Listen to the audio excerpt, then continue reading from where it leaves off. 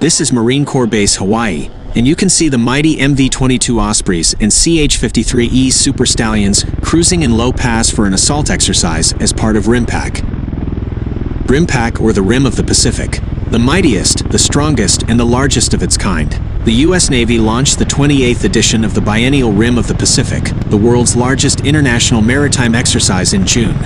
26 nations, 38 surface ships, 4 submarines, 9 national land forces, more than 30 unmanned systems, approximately 170 aircraft, and more than 25,000 personnel trained and operated in and around the Hawaiian Islands and Southern California.